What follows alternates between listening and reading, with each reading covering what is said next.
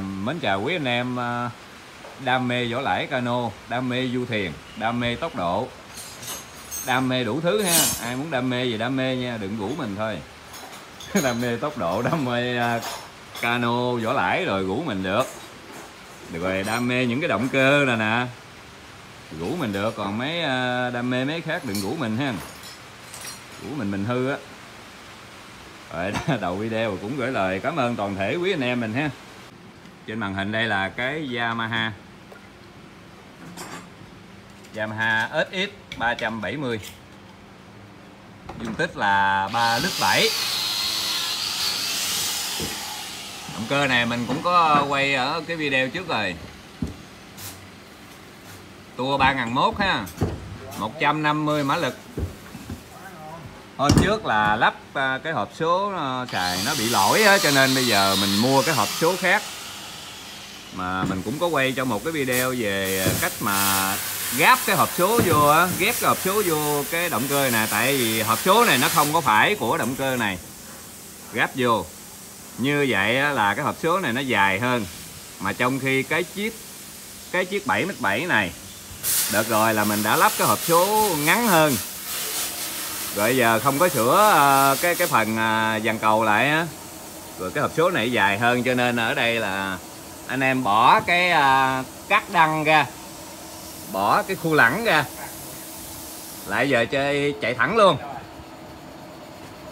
Cái này là làm đòi hỏi cái độ chính xác cao ha, tại vì có cái khu lẳng á, nó cho mình được cái độ sai, mình độ sai tí xíu được. Còn cái này chạy thẳng luôn rồi, chạy thẳng từ hộp số mà đi thẳng vô cốt láp chân vịt,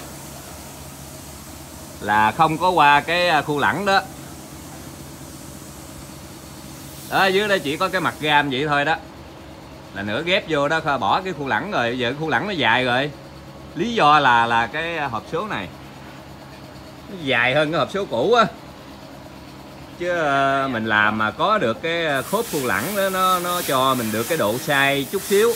Ví dụ mình đặt cái máy chệch qua lại nó không đúng vị trí, không chuẩn á, thì có thể được là nhờ cái khu lẳng đó nó giống như nó làm cho đừng có mình sai chút đỉnh mình vẫn chạy được. Còn bây giờ là đòi hỏi tuyệt đối chuẩn 100%, không sai được tí nào hết. Giờ đang chuẩn bị ghép vào cái chiếc cano 7m7 này lại ha. Chiếc này là mình lắp cái dàn cầu ở phía lườn ha, cái dàn láp ở dưới lườn. Này là đòi hỏi lắp là phải độ chuẩn thật cao, thấy không? Nữa là sẽ không còn cái mà khu lẳng chỗ đó nữa. Mình nói tiếng cắt đăng á, là người Việt mình nghe hiểu, nhưng có một cái trong YouTube nó dịch ra tiếng Anh, nó dịch tào lao ha, bởi vậy mình không có dám nói tiếng cắt đăng. Cái khớp nói. Giờ chờ gáp vô chiếc 7m7 này coi chạy đợt này coi cái hộp số này ổn không ha. Mà hiện giờ mình thử trên bờ á, nó không mang tải á, thì nó ổn định rồi đó. Ổn định cái mà lúc mà mình ghép vô á, mình ghép giữa hộp số với cái động cơ này nè. Còn cái hộp số riêng của nó là không cần phải chế thêm cái này, gắn vô là chạy được thôi. Nhưng mà cái hộp số riêng của nó, cái tua chuyền nó không có thích hợp với cái ý mình sử dụng. Nhưng cái hộp số này nó không đúng của nó, nhưng nó lại đúng với cái tua chuyền á, mà mình đang yêu cầu cái tua đó, nghĩa là giảm tua rưỡi. Này chuẩn bị để mình chạy thử lại cái cano 7m7. Đó, là bắt đầu sẽ lắp ráp cái máy xuống ha. Cái đoạn này là lắp ráp rồi nha. Đó là chuẩn bị đưa cái chân vịt này. Tí xíu nữa mấy anh em sẽ biết cái chân vịt này nhiêu ha. Ở đoạn sau mình sẽ có đo. Rồi cái lái là cái lái thủy lực ha. Đó là cái cây đẩy thủy lực. Giờ chuẩn bị đưa cái cánh chân vịt xuống.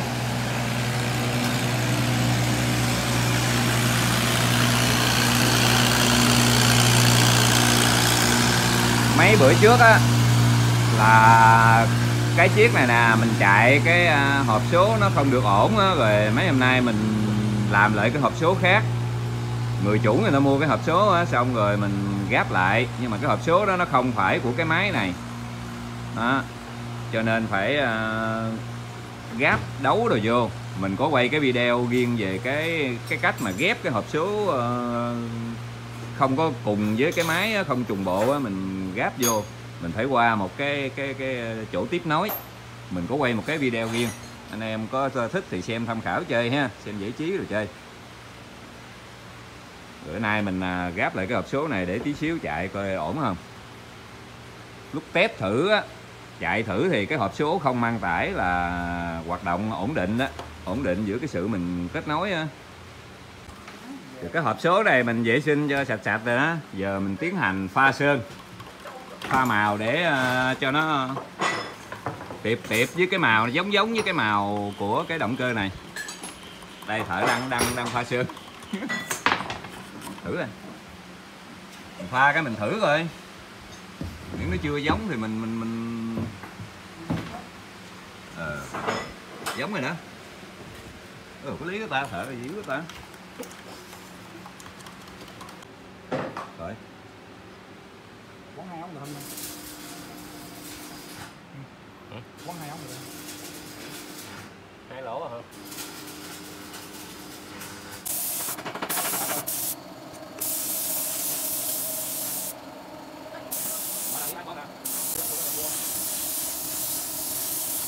Số kia các bạn.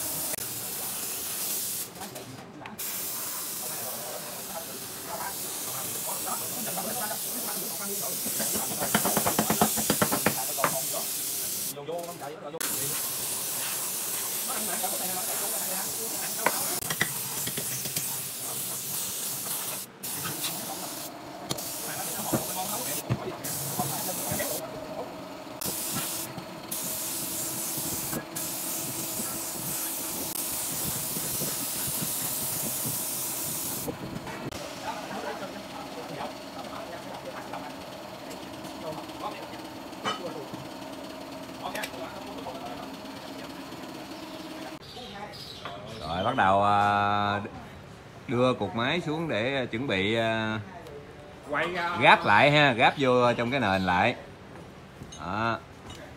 Thấy không, mình nói là bỏ khu lẳng ra luôn, tại cái hộp số dài á, hộp số dài quá cho nên phải bỏ cái khu lẳng ra.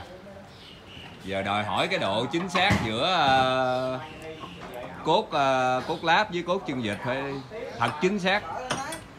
Này mà nó sai tí xíu là không thể chạy được. Giờ chờ bắt mấy con bu lông nền nè. Chưa có bắt ha, chuẩn bị siết mấy con bu lông đó. Mới đưa cục máy xuống thôi, mới đưa động cơ xuống.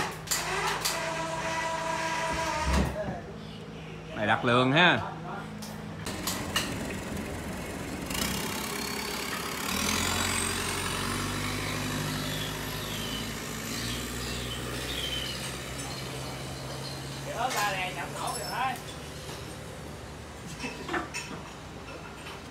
Đây nè, cái chân vịt 3 cánh để xem coi đường kính bao nhiêu nha.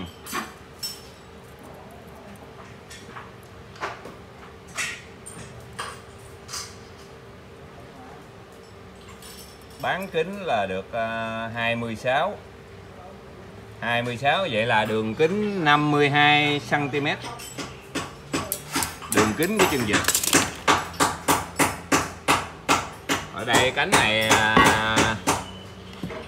này đang hàng vô nè, đang hàng vô mà mài chưa hết á, mài hết vô. Tại cái cỡ cánh của cánh đổ cánh đúc á có tới đây, giờ mình hàng thêm. Cánh này thì của cái chiếc khác ha, giờ chờ có đá về mài cho nó láng lại.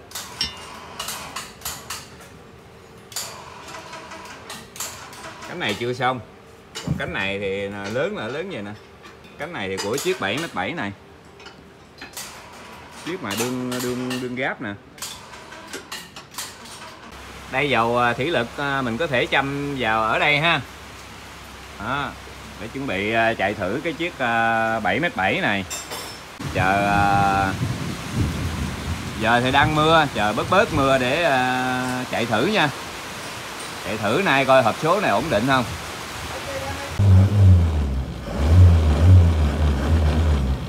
Giờ bớt mưa rồi bắt đầu chạy thử nha.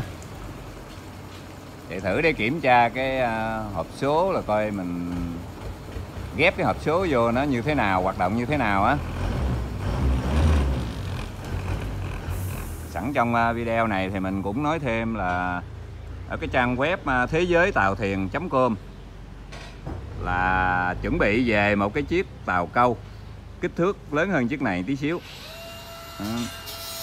Rồi trong cái trang web thế giới tàu thuyền.com là có nhiều loại máy, như máy này là máy trong ha, rồi máy ngoài đủ cỡ, rồi bán động cơ rồi đủ cỡ luôn nha.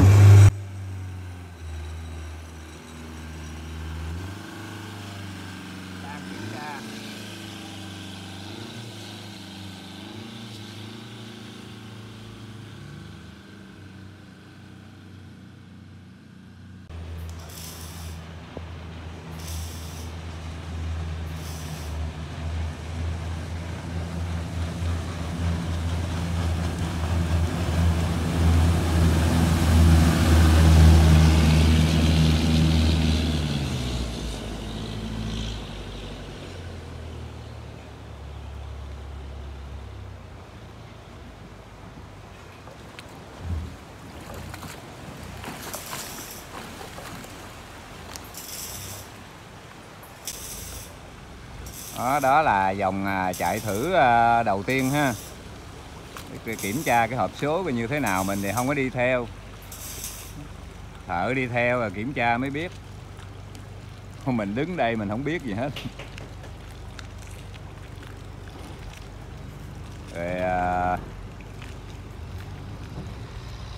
Rồi là tháng sau nè, là ở đây có đem về một cái chiếc tàu câu kích cỡ là hơi lớn hơn chiếc này tí xíu. Đó là anh em ví dụ có đam mê thì vô trong cái trang web đó là thế giới tàu thuyền.com ha. Mấy anh em vô đó rồi xem tham khảo. Cái trang web là thế giới tàu thuyền.com .com nha, chứ đừng chấm bún kiếm không ra nha. Thế giới tàu thuyền.com. Còn đây thì giờ thì đang canh chỉnh tiếp tục. Chưa biết cái hộp số này như thế nào ha, mình chưa có hỏi.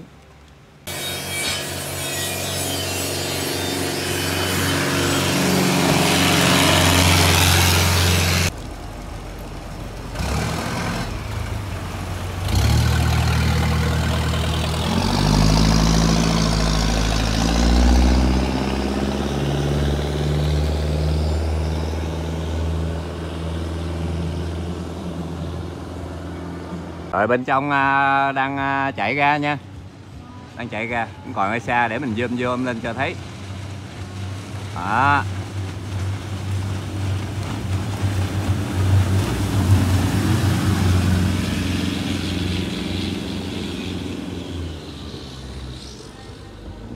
Tại mình đang đứng trên cái du thuyền mini. Này cũng làm mui cũng muốn xong rồi. Chạy cũng được, hiện tại là đang đạt được tốc độ 67 km/h. Cái động cơ là 185 mã lực. Đó là động cơ thủy nha, Yamaha thủy. Nó chạy cho cái đuôi Z. Cái đuôi Z đó, chạy phía ngoài. Này trong thời gian thi công á, dính nhớt vậy nè, rồi có khi mình đi lên đi xuống nó dính nhớt chứ không gì. Cái đó mình vệ sinh xà bông á là sạch. Loại này là chạy đuôi Z này rất là gọn. Cái đuôi Z dưới đó đó mình không thấy ha. Giờ thì cũng muốn chiều tối rồi, mình quay video cho thấy anh em người ta chạy thử nè, rồi mình quay video cho quý anh em xem cho giải trí. Đó, đây là những cái loại mà cano ở trong nước mình sản xuất ha. Còn mình nói cái trang web mà tàu thuyền Thế giới tàu thuyền.com á là cái loại đó mình có nhiều cái tàu thuyền ngoại nhập nha, tàu thuyền cũ, nghĩa là nước ngoài có xài rồi mình đem về nhập về mình bán đó. Quý anh em có gì thì vô trang web đó, nhớ là cái trang web thế giới tàu thuyền.com có thích chiếc nào thì vô đó mấy anh em tham khảo lựa chọn, trong đó nhiều lắm, đủ loại du thuyền mini rồi tàu câu này kia đủ thứ. Có gì thì mà mấy anh em cứ liên hệ ha, thích chiếc nào cứ liên hệ, hoặc là muốn mua động cơ nào, động cơ thủy á, Yamaha hay là Mercury hay là máy trong máy ngoài gì cứ alo. Rồi tạm thời mình xem cái chiếc này gáp vô rồi chạy vậy thôi ha. Cuối video thì cũng chúc quý anh em luôn có một sức khỏe dồi dào, gia đình hạnh phúc ha, làm ăn phát tài phát lộc. Rồi xin hẹn lại video sau. Cảm ơn quý anh em rất là nhiều.